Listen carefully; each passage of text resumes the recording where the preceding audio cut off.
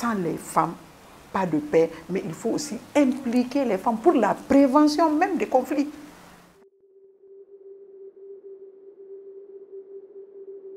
Et dans ce sens, nous devons travailler avec les femmes pour identifier d'abord les besoins, parce que nous ne pouvons pas prendre de décision pour les femmes sans les femmes. Et je crois que chez moi, à Bourem, il y a eu un cas précis où un monsieur, celui qui se disait le chef, nous on les appelle les bandits, il a épousé une petite fille de 12 ans. Il l'a violée avec plusieurs femmes la nuit, plusieurs hommes la nuit. Il a voulu se suicider, donc elle est allée au bord du fleuve, elle voulait se suicider. Et quand on a pu la ramener, sa grand-mère est morte de crise cardiaque.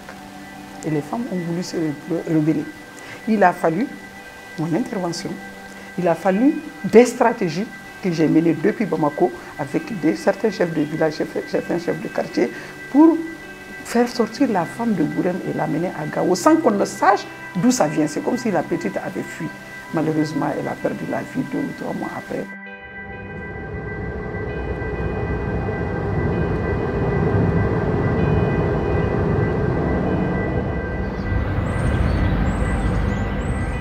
Meet Ambassador Fatoumata Sir Diakite.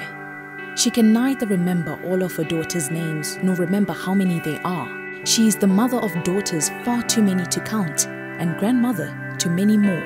Her heart is a patchwork of love that has led her to dedicate her life to protecting girls and women from all forms of gender-based violence and those caught in the violence of armed conflict. Gasu, ça va? He's a very nice boy.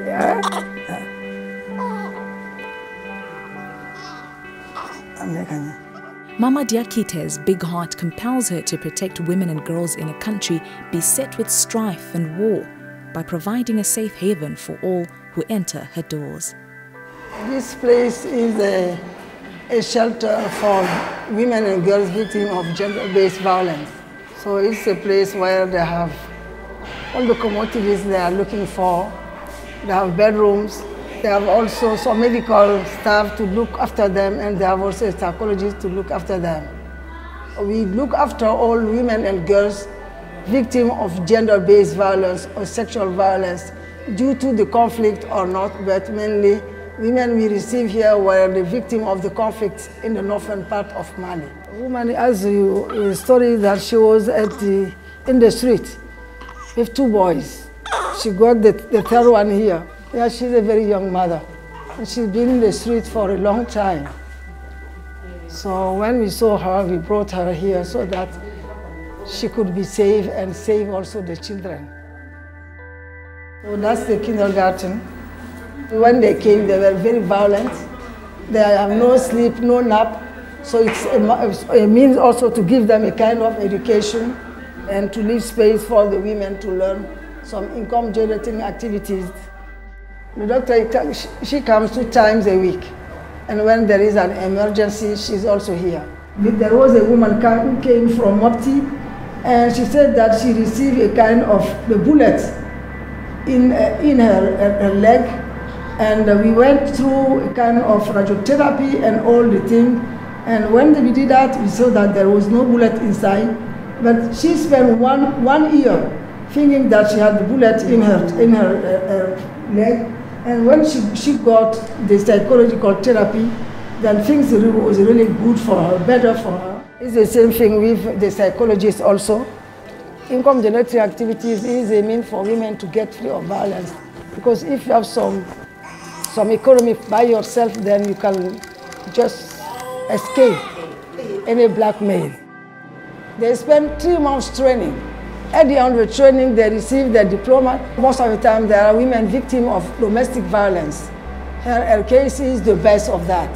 The husband tried to take her children from her and sell the children to another place. So we took a lawyer and we won the case.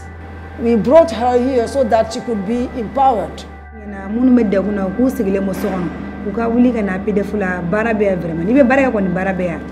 Bi kumeni karamani bonyani fuwasa kwa obe dumni ge fembe tutu kwa vraiment ne kon la fiara noram na sango salmar be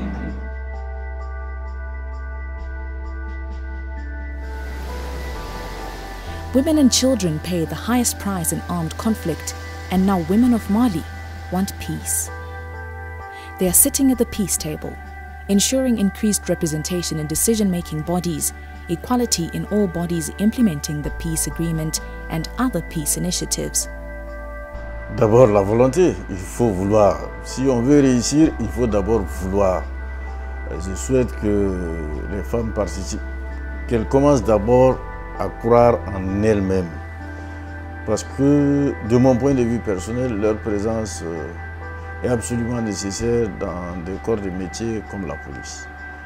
Elles ont leur sensibilité particulière et contrairement à beaucoup de croyances, les femmes ont beaucoup plus de sang-froid que les hommes. Dans certaines situations particulières, leur sang-froid permet très souvent de trouver la meilleure solution sans exercer inutilement des violences. Les femmes sont des actrices de développement dans tous les pays. Et les femmes se trouvent dans tous les maillons de la chaîne de développement, particulièrement dans l'agriculture, dans la plupart de nos pays, particulièrement dans le secteur informel. Donc les femmes contribuent à un hauteur très important dans l'économie dans nos pays. Il faut qu'on voit à la femme une actrice pour développer nos pays. Les femmes sont des actrices de développement. Elles doivent être incontournables. Elles doivent être dans le processus et au cœur du processus. Children are the main victims of conflicts, enduring untold miseries, hardships, sexual and other forms of violence in wars and conflicts, which they play no part in starting. Our resolve to silence the guns must therefore give hope to women and children suffering from the terror of Boko Haram and Al-Shabaab.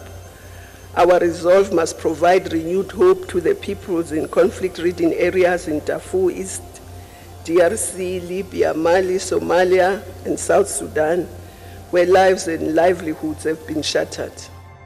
UN Women supports and celebrates the initiatives for women's inclusion and full participation in peace building and peacekeeping for sustainable peace on the continent. The Women of Africa appreciate the appointment of the AU Special Envoy on Women, Peace and Security for the goal to silence guns by 2020.